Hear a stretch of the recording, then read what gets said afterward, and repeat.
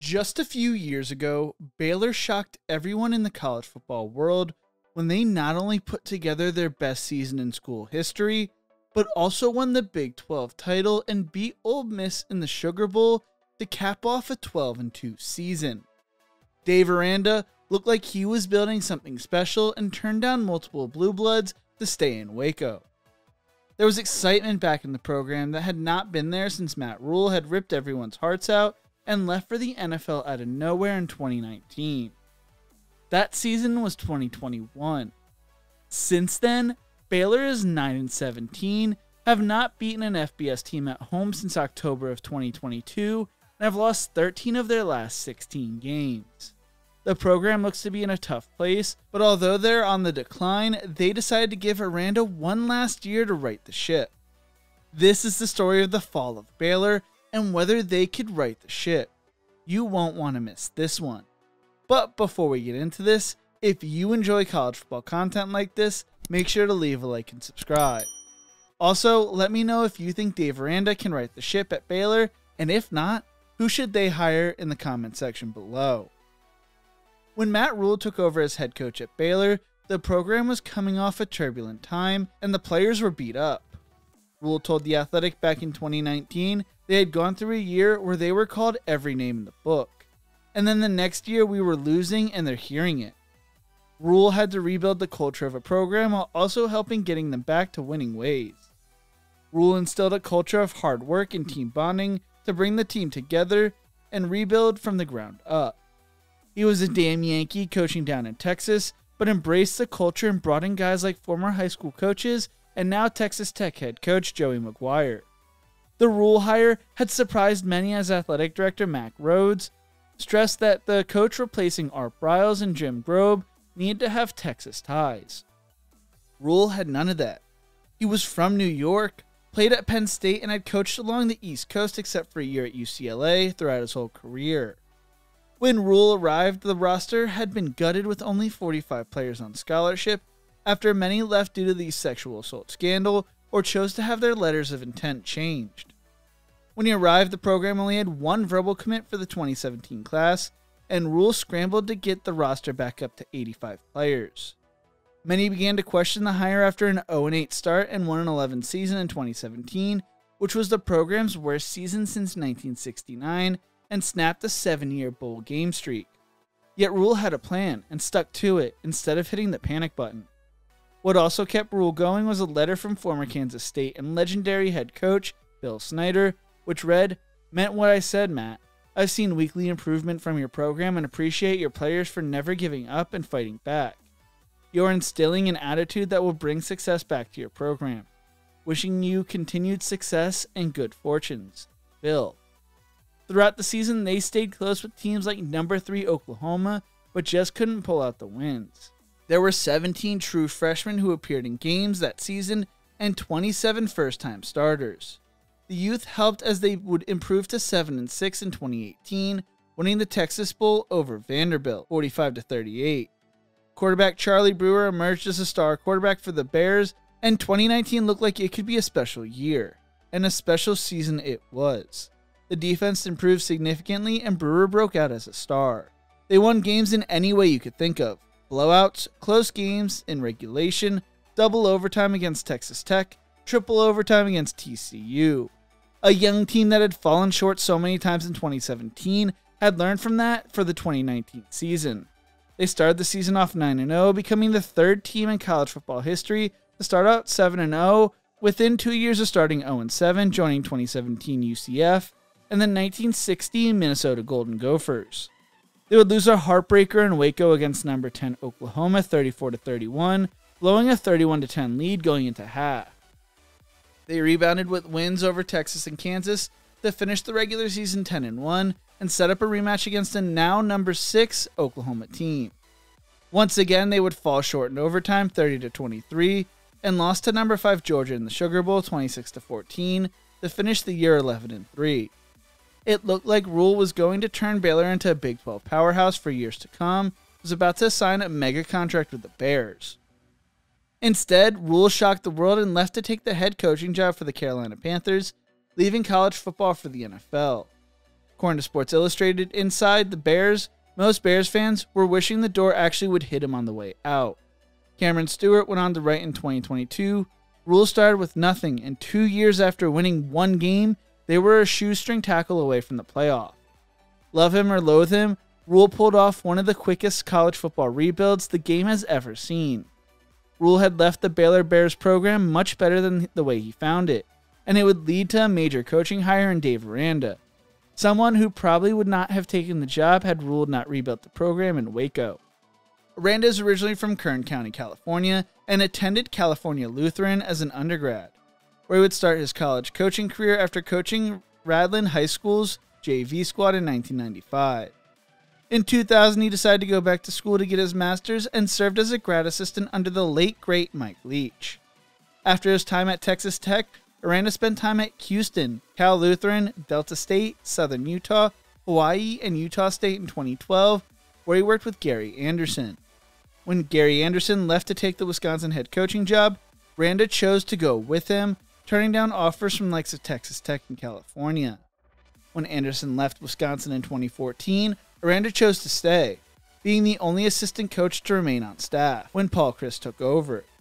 2 of Aranda's 3 years at Wisconsin, one of his linebackers won the Big Ten Linebacker of the Year, Chris Portland in 2013, and Joe Schobert in 2015. Portland also won the Big Ten Defensive Player of the Year in 2013. Over Aranda's 3 years spent as a defensive coordinator at Wisconsin, his defense ranked first nationally in total defense, second in scoring defense, third in pass defense, and fourth in run defense. LSU came calling in 2016, and Aranda saw his salary increase from $520,000 at Wisconsin to $1.3 million at LSU to serve as a defensive coordinator. In 2018, he saw his salary increase to $2.5 million and was named associate head coach to keep him from leaving for Texas A&M. Aranda would win a national title at LSU in 2019 and left to take the head coaching job at Baylor for 2020. Aranda fit the build of what Baylor was looking for in a head coach back in 2016, having ties to Texas in the past. Although he had never pictured himself being a head coach throughout his career, after talking to AD Mac Rhodes, he felt like Baylor was the right fit for him and the perfect head coaching job for him as well. If you remember anything about the 2020 season, you would probably know that it was probably one of the worst times to take over a college football program, let alone be a first-time head coach. The Bears' spring practices as well as the Baylor spring green and gold game were canceled due to COVID-19, so there was no real time to install the new offense or defense. Everything was done through Zoom for the most part as well. The Aranda era started off with a dominant win over Kansas 47-14, but they would proceed to lose the next 5 games, including a 27-21 double overtime loss to West Virginia. Ironically, they would beat Kansas State 32-31 to snap the losing streak, but would lose to number 13 Oklahoma 27-14 and number 22 Oklahoma State 42-3. Although they returned Charlie Brewer and were projected to finish towards the top half of the conference, the Baylor Bears instead went 2-7, finishing second to last in the conference. After the disastrous first season, Aranda fired Larry Fedora and hired BYU offensive coordinator Jeff Grimes, who had helped Zach Wilson finish top 10 in the Heisman voting and was taken number 2 overall by the New York Jets.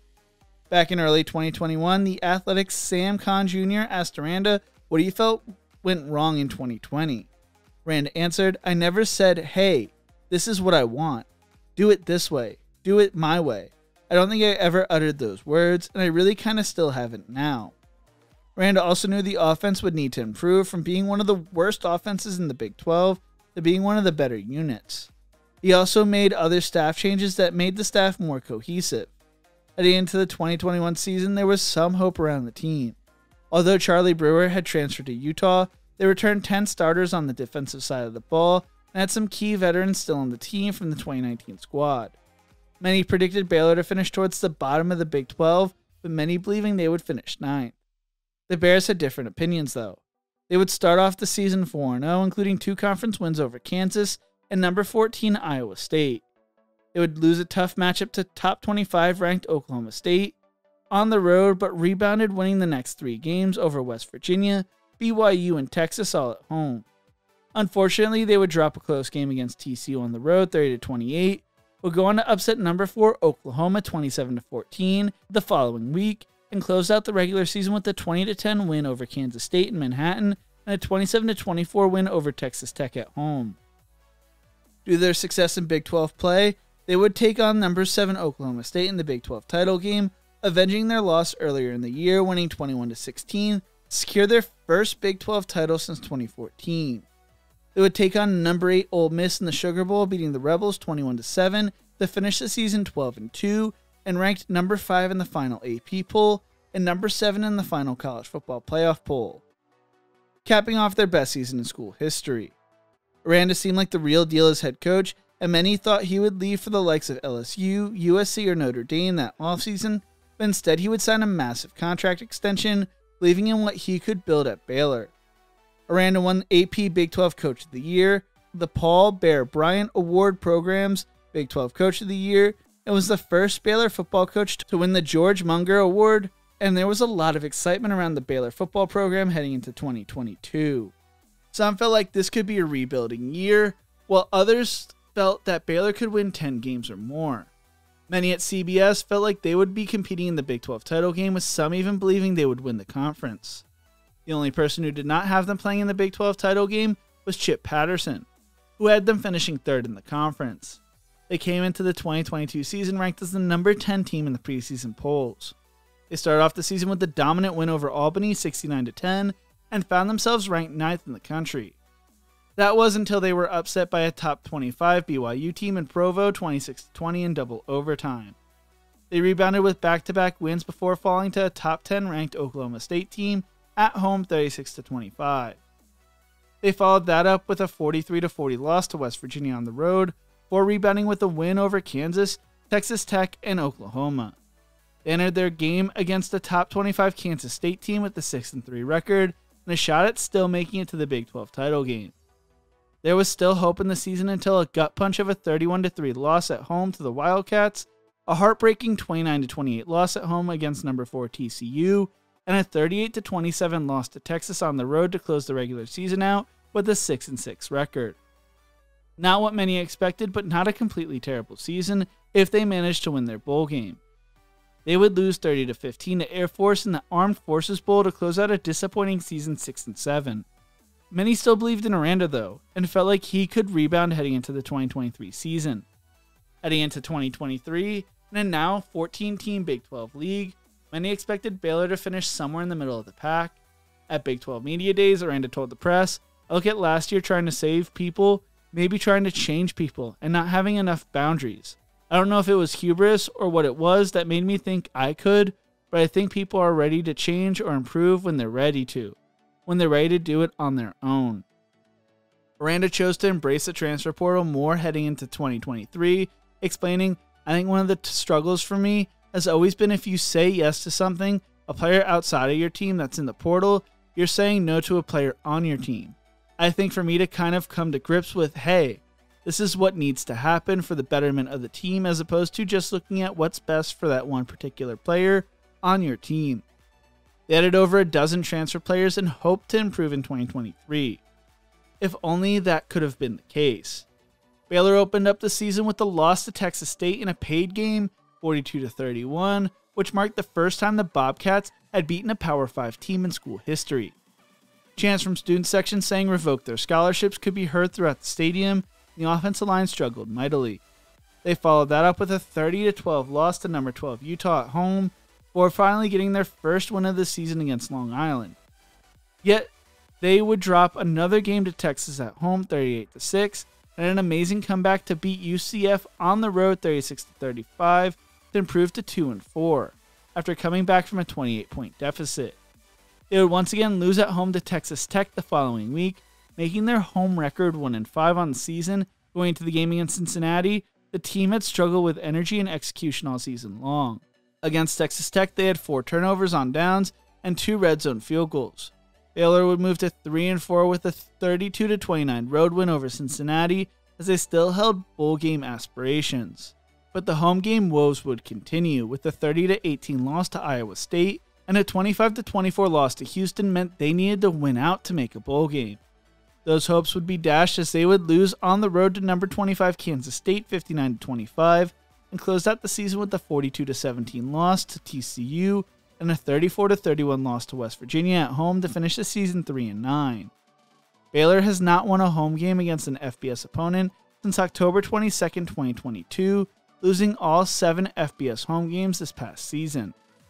Many wondered whether Aranda would be fired following the season, but Baylor would elect to give him one more season, although he has lost 13 of his last 16 games in the school's first back-to-back losing season since 2009. Aranda chose to replace Jeff Grimes as offensive coordinator and bring in Jake Spavital as his replacement, making him the school's 3rd offensive coordinator in 5 years. Aranda also decided he would take on defensive play calling duties for the first time as a head coach this upcoming season, making him the 3rd different defensive play caller since his arrival as well. CBS Sports wrote back in November, under his watch, Baylor has gone through the COVID-19 pandemic, introduction of NIL, an extra year of eligibility due to the pandemic, and a mass proliferation of the transfer portal. His struggles to rapidly adapt leave the Bears in a difficult position entering a critical moment. Aranda has acknowledged his struggles in how to manage the NIL side of things, but it has cost his team. Baylor's athletic department has tried to adjust in the past months, and the football collective will double in funding. That said, it's still catching up to comparable collectives at TCU and Texas Tech, on which Baylor judges itself. Heading into the 2024 season, there will be high expectations for Aranda and co., as this will be year 5. Spavital helped Cal go from the 95th best scoring offense to the 39th best last year, and the Bears should have some interesting pieces on the offensive side of the ball. They added Toledo star quarterback Daquan Finn through the transfer portal, who should be a spark plug for the new offense as well. With Texas and Oklahoma leaving for the SEC this season, there is a major power vacuum left behind, and Baylor needs to find success unless they want to fall behind new Big 12 team and in-state rival Houston. Aranda is highly respected in the Baylor athletic department. He spurned outside interest to sign a long-term contract extension with the Bears in 2021. Outside of 2-year starting quarterback Blake Shapen, there has not been a roster exodus. Several key players have publicly pledged to return in 2024. If Baylor does not make a bowl game, then it looks like they will be looking for a new head coach. Things are going to be interesting in Waco in 2024. What do you think? Can Dave Aranda right the ship? And if not, who should Baylor hire? Let me know in the comment section below. If you enjoyed this video, make sure to check out one of my other videos YouTube thinks you will love right here. Don't forget to leave a like and subscribe. Thank you so much for watching, and as always, remember to embrace the grind.